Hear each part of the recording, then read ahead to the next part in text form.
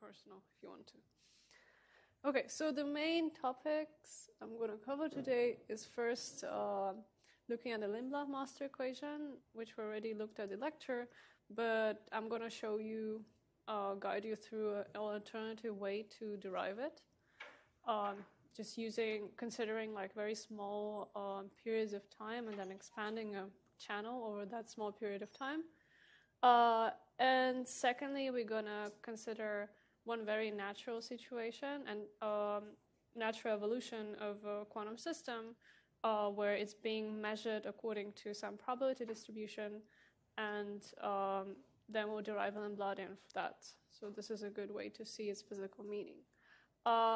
And thirdly, as Rolf also advertised in a lecture, we're going to look at this case of generating entanglement with a very simple thermal machine. So first, the Lindbladian evolution. So the Lindbladian master equation is used to describe the evolution of a quantum system which interacts with a big environment, such that the interaction of the system with the environment is very slow compared to the own evolution of the environment, and that the environment is big enough so that we can completely discard it while considering the evolution of the system. Okay, first to start our derivation, let's just look at the the system not interacting with the environment, but just the system evolving under some Hamiltonian. And this derivation you should be familiar with. So this is just how we extend the Schrödinger equation to density matrices.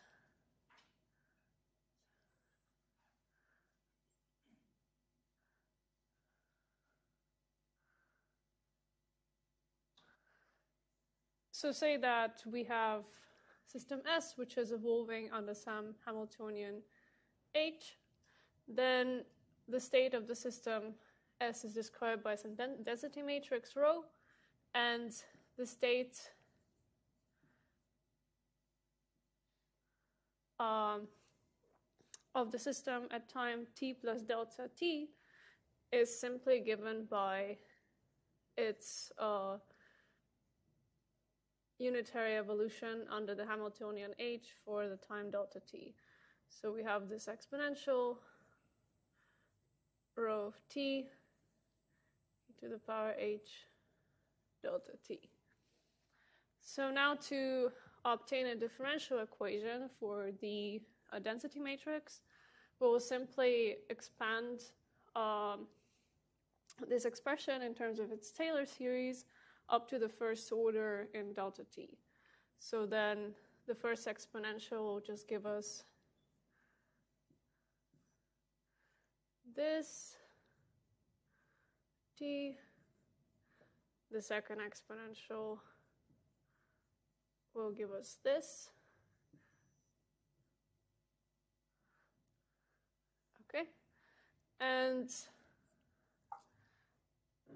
now we throw away all the terms here which correspond to delta t squared, so it's this one term, and then we are left with the following rho of t minus I commutative of h rho delta t plus O of delta t.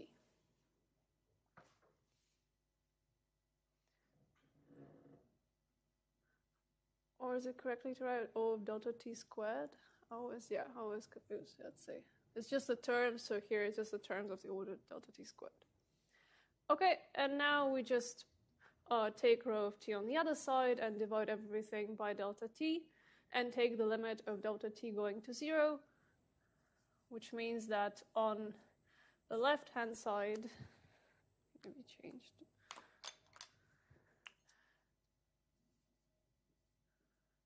We just have the differential with respect to time, and on the right-hand side, we just have minus I h rho. So this is something we knew from before. just a differential equation for the density matrix of a system evolving unitarily under this Hamiltonian. Okay. And here I did this derivation specifically with the Taylor expansion because this is the tool we're going to use to derive the differential equation in the case of the open systems. So now we add another system environment. So now the big state of the system and environment jointly lives in the Hilbert space HS tensor product HE. And as I said, the environment is much bigger than the system. This is one of the conditions to derive this equation. And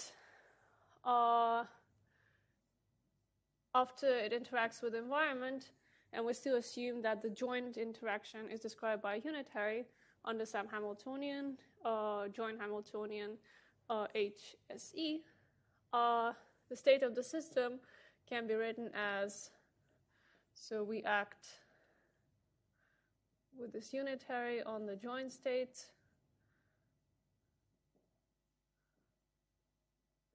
E dagger, and then we trace out the environment.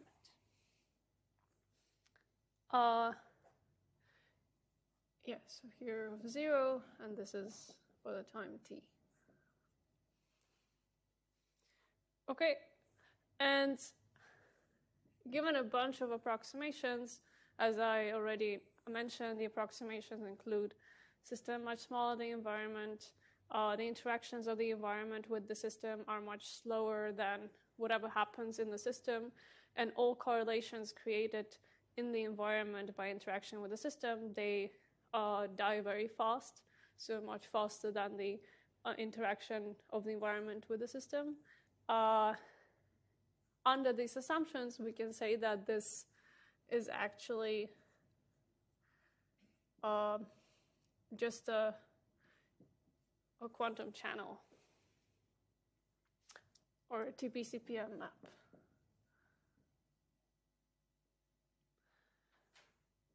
So it's always a, yes?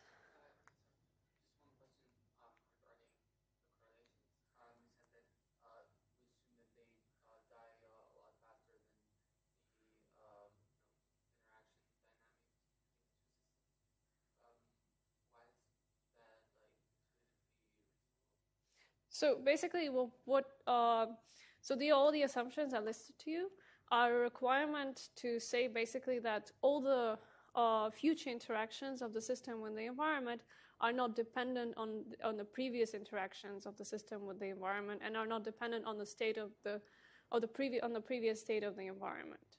So environment is something very big with which the system interacts with, and somehow like the evolution of the environment is not relevant to us. So for example, I think Ralph also gave this example in the lecture. So you have a cup of coffee standing in a big room, for example, here on a table, and then you can describe the thermodynamics of the coffee itself as, oh, it's cooling down, and this will be a definite thermodynamics. But in considering that process, you don't need to take into account that, oh, the air in the room will heat up, because the room is so big that this change is so insignificant compared to the cooling process happening in the coffee. Does it make sense? Yeah, that is then basically equivalent to saying, okay, we don't have to consider the correlations. Essentially, yes. We just want to consider how environment affects the system in a small periods of time, and then we don't have to condition it on the state of the environment at any times. Yes. Are there examples where this Markovian condition is not enough? Easy examples because really one just goes to Lindblad, but there are also I think other equations where you Yes. approximated this way. Yes, indeed. I will not be able to give you a concrete example of such equation at this moment. But one can imagine that, for example, if your environment, if the dimension of your environment is comparable to the dimension of your system, then of course you cannot use this type of equation, because then, like your interaction could impact the environment enough so that this Markovian assumption of, oh, we don't want a condition on the previous states would be satisfied. Yeah, and the bunch of assumptions that I just named, like if you ever encounter them in the literature, they're usually called Born-Markov approximation, Born approximation, and also the rotating wave approximation. So just further, just a note. You ever see them? Okay. Okay, so now what we're gonna do is we're just gonna take this channel and we're gonna evolve our system for a small time delta t. So then this is epsilon of rho s of t for small time delta t. And because this is a quantum channel, I can write it in terms of its Krauss representation with the Krauss operators AK. Okay, and now is the time when we do a particular trick to these Krauss operators, and we rewrite them in the following manner. So we choose one of them, which we label A0, which we rewrite as identity plus delta t L0 minus IK. And the rest of the Krauss operators, we just rewrite that as LK square root of delta t.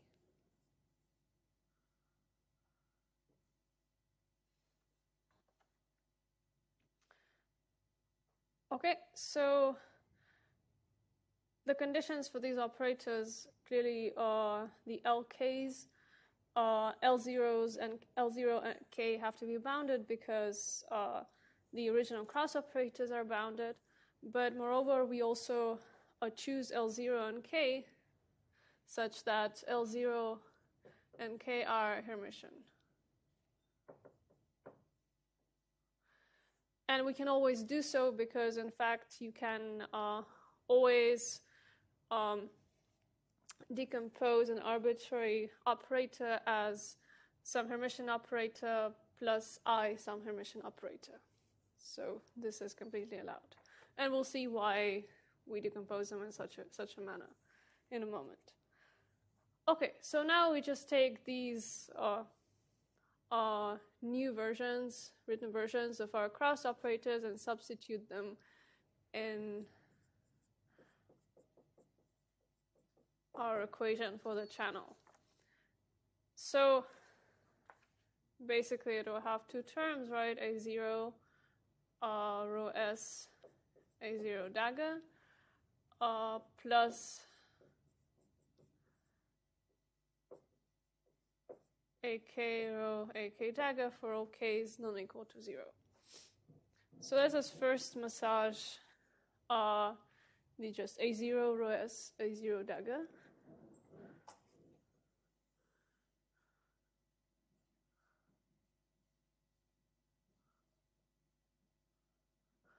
Again, we'll be throwing out all the terms corresponding to delta t squared. So first right, plus delta t L0 minus IK rho s identity plus delta t L0 plus k. Okay.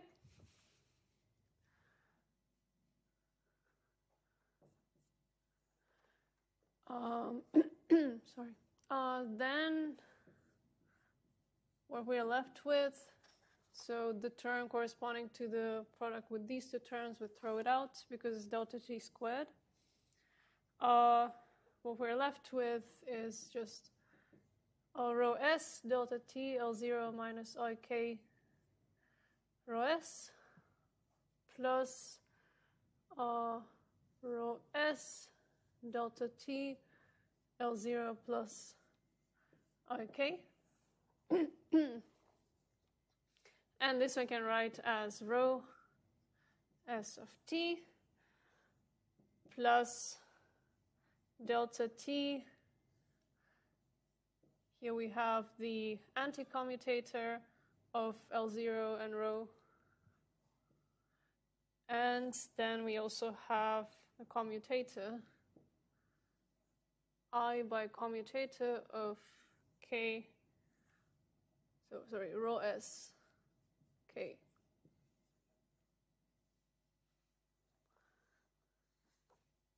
Okay. Very good.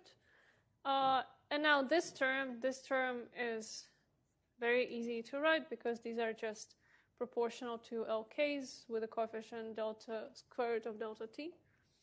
So these are just sum over k not equal to 0, delta t, LK, rho s, LK dagger. Okay.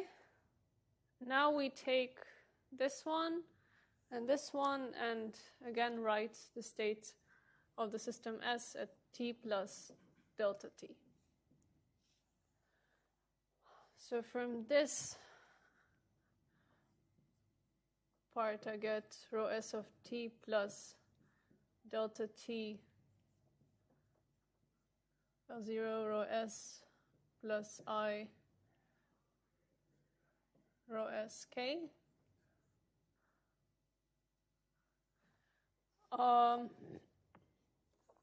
And from here, I also get delta t, somewhere k not equal to 0, lk, rho s, lk dagger. Okay, and now we do the same trick. We basically take rho s to the left-hand side, divide everything by delta t, take delta t to 0, and what we find is that is a differential equation for the state of the system S. So this is going to be here I write minus I k rho s plus L0 rho s plus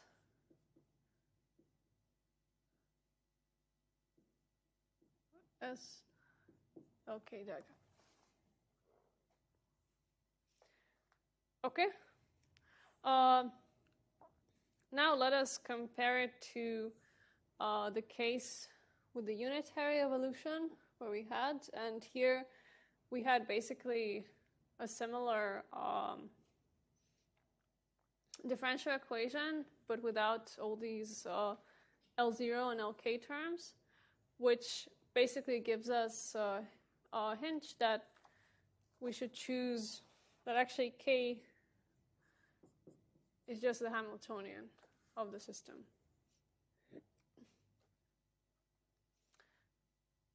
Okay, and this is still not the form of the Lindbladian that we've seen before, but actually there is a way to find how L0 is expressed through the rest of the LKs.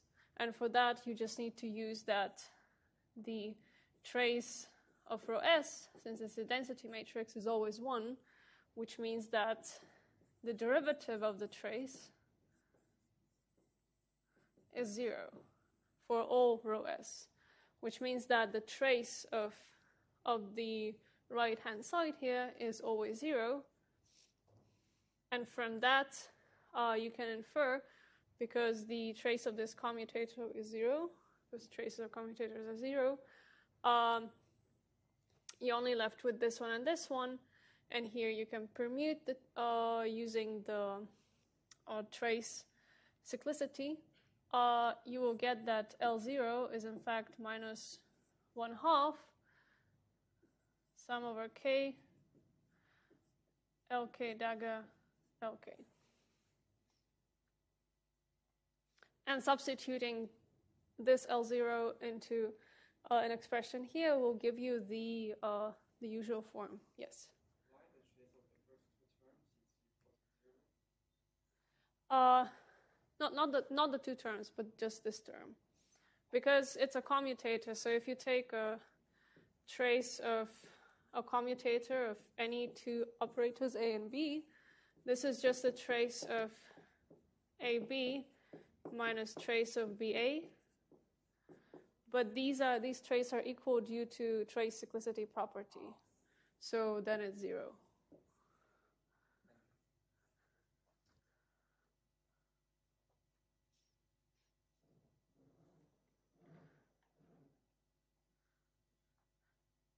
Okay, so basically this is one of the ways to come to the and derive the Lindblad equation for the evolution of an open system.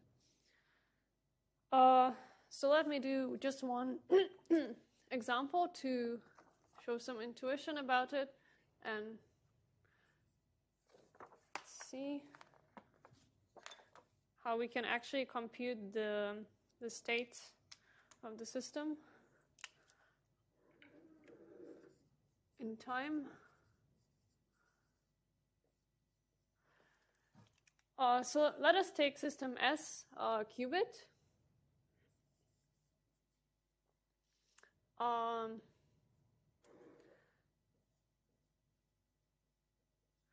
Then say that I want to write some evolution. It interacts with the environment. I can write it as an Lindbladian. And I want an evolution to be such that in the limit of t going to infinity, the system will find itself in the ground state.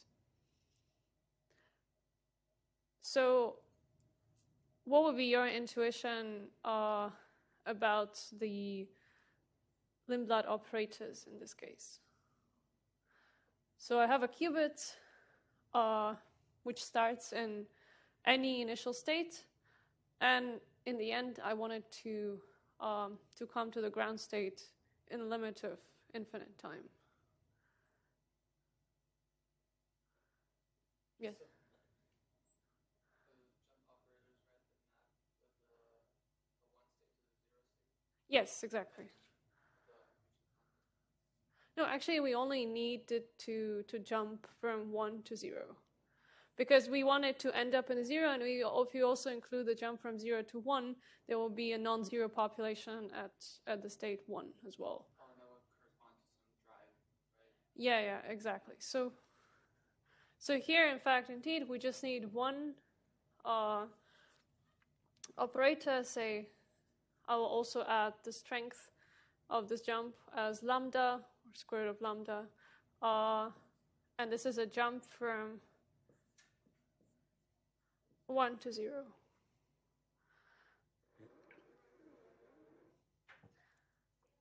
Okay, so now let us just write down the the Lindblad equation for this case, and see how the evolution goes. And for simplicity, let us assume that the Hamiltonian is 0. You can also work out the case with the non-zero Hamiltonian, but that doesn't really change the intuition. So then the differential equation I can write just as it will be L1 rho L1 dagger minus, of course, with a lambda, minus lambda anti-commutator of L1 dagger L1 rho.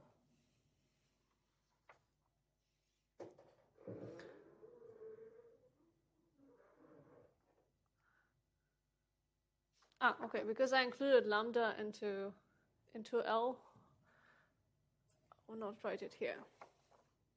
So as Rolf said, sometimes we write the Lindbladian operators as just jumps, and sometimes we already include the strength of the jump in them. So lambda is just, it will be some parameter. Okay, so now let us calculate this. So basically, d rho by dt, let us assume that rho has some entries which we label as A, B, C, and D. Then L1, rho L1 dagger will be basically 0, 1, rho 1, 0.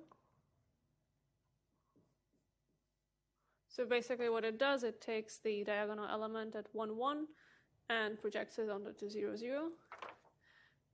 And here, I forgot 1/2.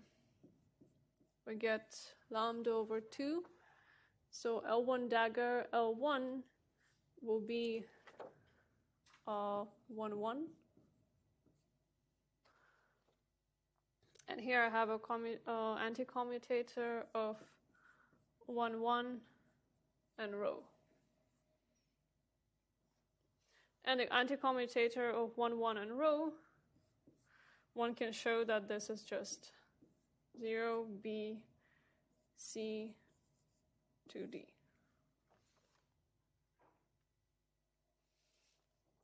Okay, so now, and this one, as I said, it just will be D, 0, 0, 0.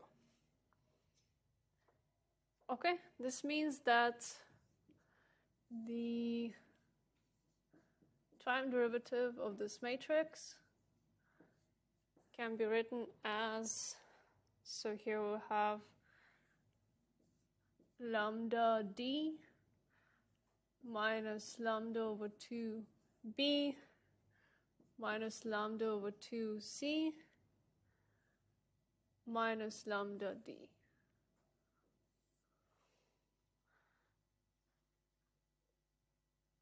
Okay, and then you can solve this this equation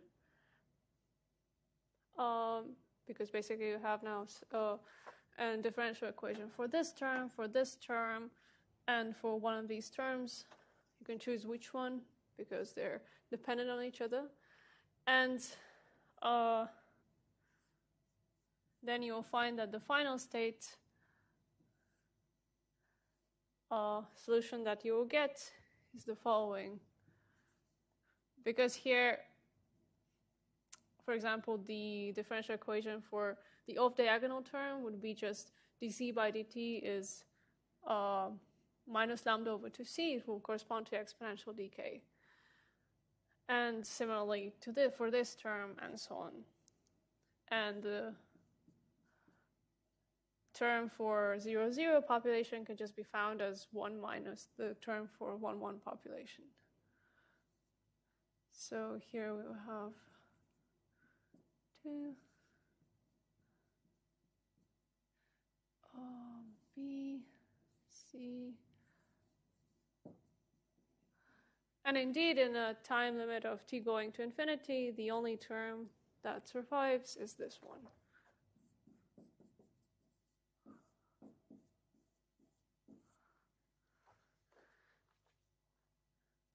Okay. So, kind of the conclusion to draw from this is that sometimes when you have the Lindbladian, sometimes by looking at the jumps that Lindbladian has, you can already infer something about its dynamics and the asymptotic limit. Okay. Do you guys want a break, or you don't want? Okay, fine.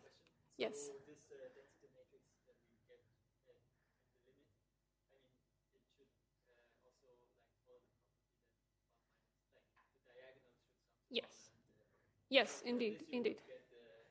would get Yes, indeed. So, as you remember, actually in derivation on Lindbladian there, we did use the property that the trace of the matrix is a constant, which means that the trace of whatever is on this, whatever is on the right-hand side of the master equation should always be zero, which in fact exactly ensures that the sum of these two is zero. so Yeah. D would be like we could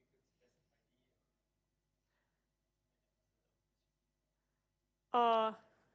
Yeah, indeed. If we specify D, we specify A by default. Yeah, exactly. Okay. Now will be a fun exercise. So let us now consider a following scenario for which we'll try to derive a Lindblad equation. So we have a system S, which most of the time evolves unitarily under some Hamiltonian HS. But from time to time, it undergoes instantaneous interactions with the environment. And these instantaneous interactions are given by some map, let's say epsilon, which can be written in its Krauss representation. So just the usual TP-CPM map. What's important is that the times of interaction are determined by a probabilistic process with the waiting time distribution, omega of t, which is the Poisson distribution. So it's gamma e to the power minus gamma t. So physically you can imagine that, for example, you have some radioactive material and it emits particles which you detect, and for these radioactive material, usually the probability of the particle being emitted at time t is given by this exponential Poisson distribution. And whenever this emission happens, this system undergoes some interaction with the environment. So now the question is, how do I describe this kind of dynamics of the system? So if you have any ideas. Yes. So I think you can do this Monte Carlo thing where you can average, like you can propagate Yes. many wave functions and then take the average of this. Yeah, indeed. We'll need to find the average state of the system, but let's think a bit simpler, right, without Monte Carlo. So again, I have the system S at time t, and then I want to see what happens, what is the state of the system at time delta t. And I want to average over different events, right? And also I choose delta t, in the end I'll choose delta t going to 0, right? Which means that in principle, I will only account for one possible interaction happening. And the probability of this interaction is in fact given by gamma delta t, because this is a Poisson distribution, which means that the probability of the event happening in the small time period delta t is gamma delta t. And it's very important that this probability is not dependent on time. Because only in that case, in fact, we can ensure that the Markovian approximation is met. So Poisson distribution is this one distribution which is memoryless in that sense. So then with this probability, this map is applied. And with probability 1 minus gamma delta t, so the rest the evolution is just the unitary. So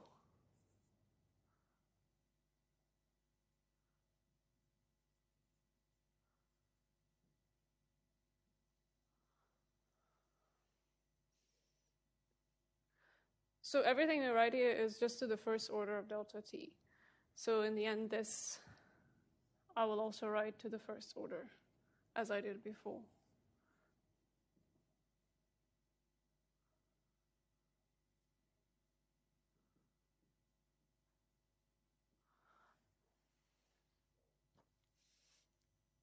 Okay, so now let us simply massage the second, the right-hand side, the second term in there. The epsilon we just write in terms of the channel. And here, what we will have is 1 minus this, and here we have rho s. Already throwing out everything of the second order, just rho s delta t. Yeah, and here I see t squared. I can massage this further, which means that I can write following.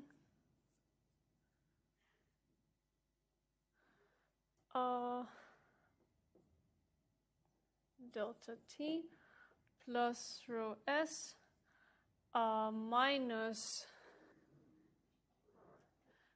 gamma rho s delta t minus IHS rho s delta t. Okay, and now we again do the trick. We put rho s on the left-hand side, divide everything by delta t, and take delta t limit to 0. And what we get is the differential on the left-hand side. On the right-hand side, we obtain the usual unitary evolution, which is amended by our dissipator. AK dagger minus gamma rho s. And this gamma rho s exactly corresponds to just massaging the term of a sum over k, ak dagger rho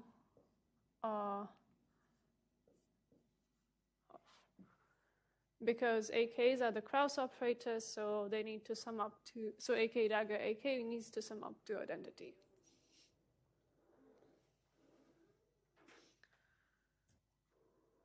And so basically, this is one way to see special cases of the Lindblad equation, where you just turn on interactions with the environment according to this probability distribution, with the rate, with the average rate 1 over gamma, or no, the rate is gamma, but the average time between two interactions is 1 over gamma. So this is rate, this is average time.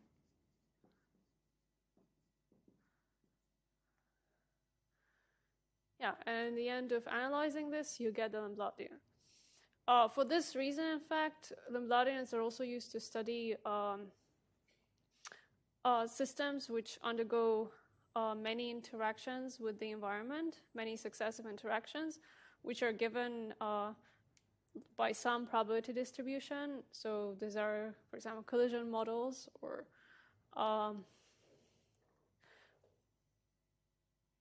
or something of that type. And then more rigorous way to deriving this type of equations is considering a state, say some state rho s, given that exactly n+1 collision happened, so n+1 interaction happened, and writing it as an integral over probability of application of this map to the state where exactly n interactions happened, multiplied by like some evolution, unitary evolution for time, delta t, multiplied by probability that no interaction happened for this small time delta t. And then you integrate over these delta t, over these delta t's. And then you take the derivative of this expression, and essentially then you get a differential equation. And then to obtain the rho s,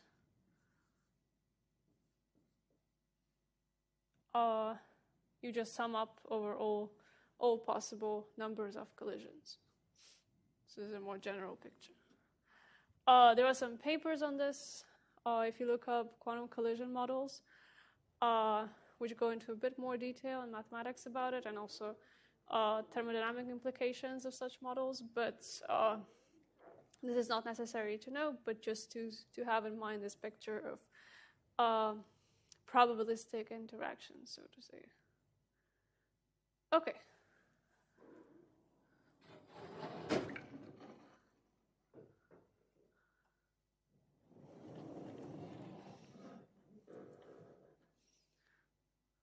Still, no break? Doing good? Okay, then let's just finish with our last generating entanglement thermal machine.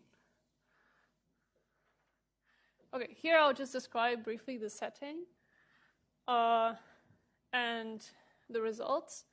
And this is based by a paper, on a paper by Markus Huber, Nicolas Brunet, Geraldine Haag. These are people working on quantum thermodynamics in Vienna and also in Geneva.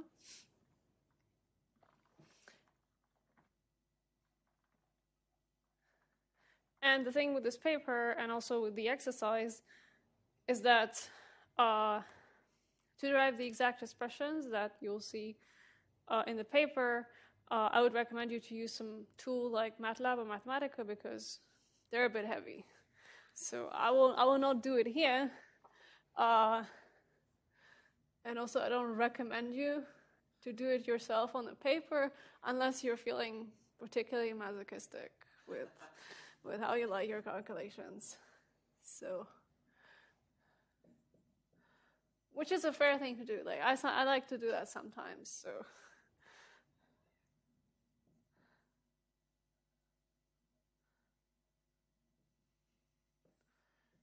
Okay, so the setting is the following. We have two qubits with the same energy gap, E. And one of them is coupled to, both of them are coupled to baths.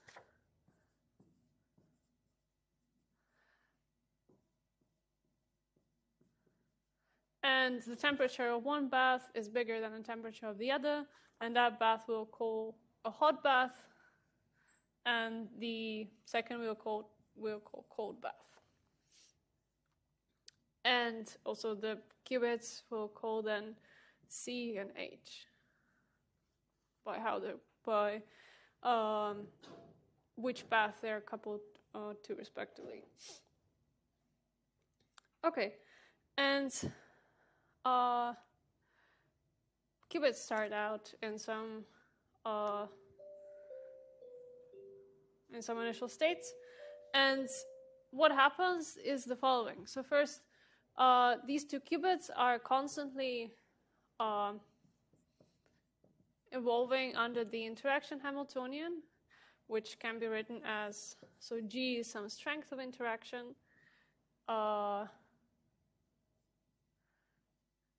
So if the first qubit goes from 1 to 0, the second goes from 0 to 1, and the Hermitian conjugate of this, which is just the opposite.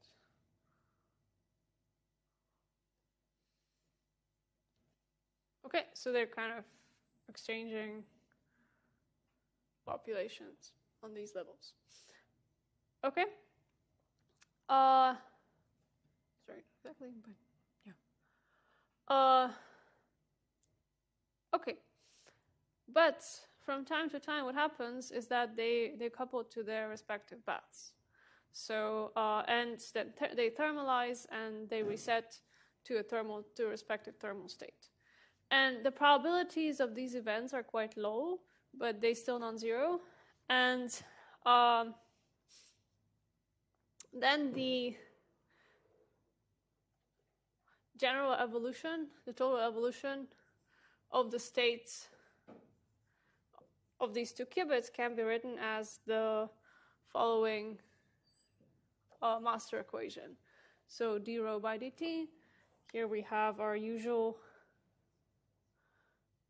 say that the individual Hamiltonians of these two sum up to some h0.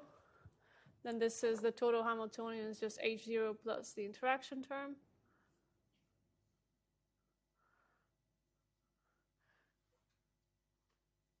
Okay, and then there is the dissipation part, which can be written as the sum of two terms. So the first term corresponding to the cold coupling of the cold qubit to the cold bath, which happens with probability PC, described by this channel phi c acting on rho minus rho. And the channel and the action of the channel can be written as mapping rho to, so the state of the cold qubit is reset to the thermal state. So of course it's first decoupled from the hot qubit and reset to the cold state, and the state of the hot qubit remains the same, which means that we just trace out the cold part from the rho. Okay, and the second term corresponds to the similar process happening to the second qubit, but with probability pH.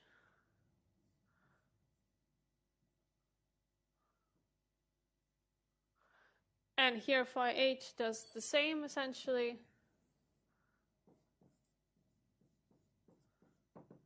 Maps rho to, we decouple the hot qubit, and the state of the cold qubit is the same.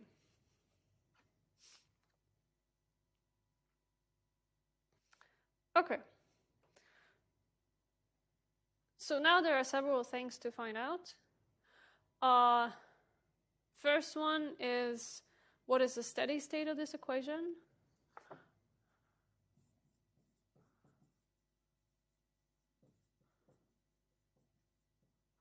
And the steady state you just find from the d rho dt equals to 0. These are just two qubits. So the total matrix size of the matrix rho will be just 4 by 4. So Mathematica can handle that at least. So first you find the steady state, and the steady state will of course depend on PC, pH, G, and also the temperatures of the cold bath and the hot bath. I mean, you can use T or you can use beta. Doesn't matter. And then what we're going to look at is the entanglement of that steady state.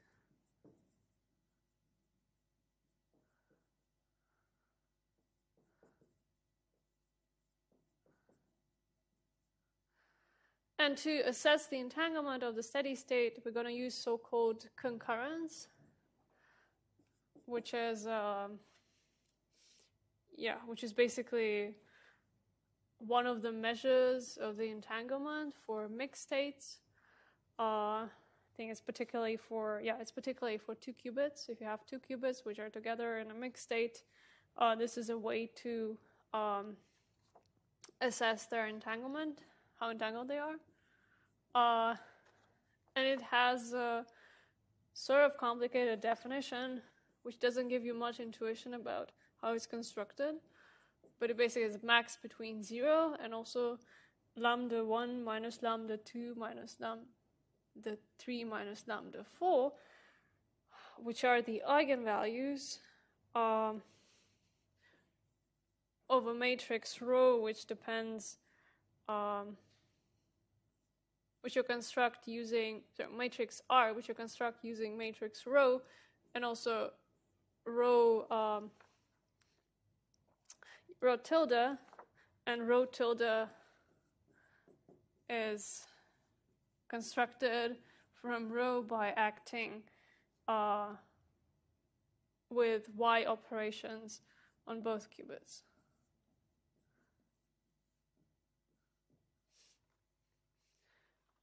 Again, this was introduced by Wouters. I link the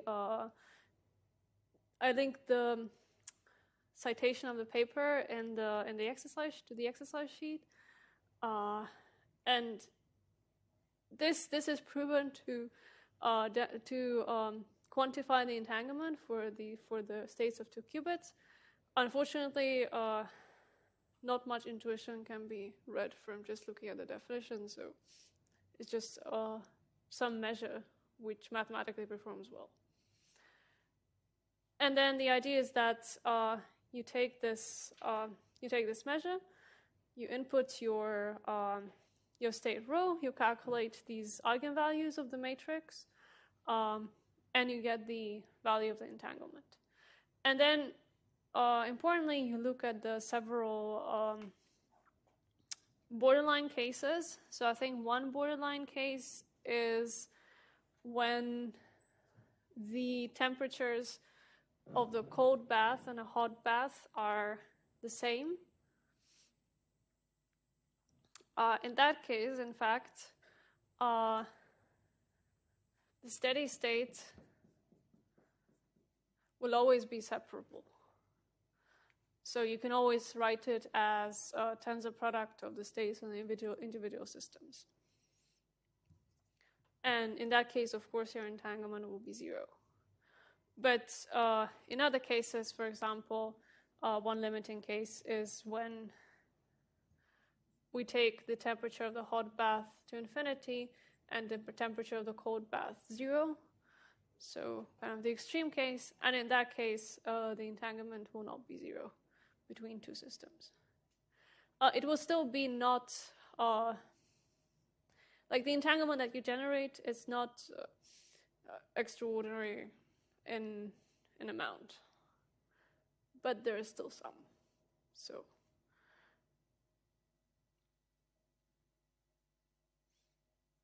okay, but generally looking at this exercise gets you a bit more familiar with several things.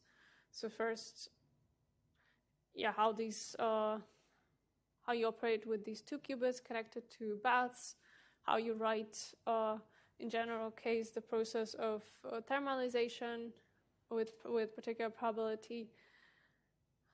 It's one more master equation. It also teaches you that sometimes to do calculations, especially in thermodynamics, you need Mathematica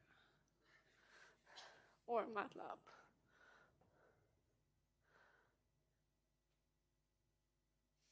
Even for 2 qubits. So it's a sad truth.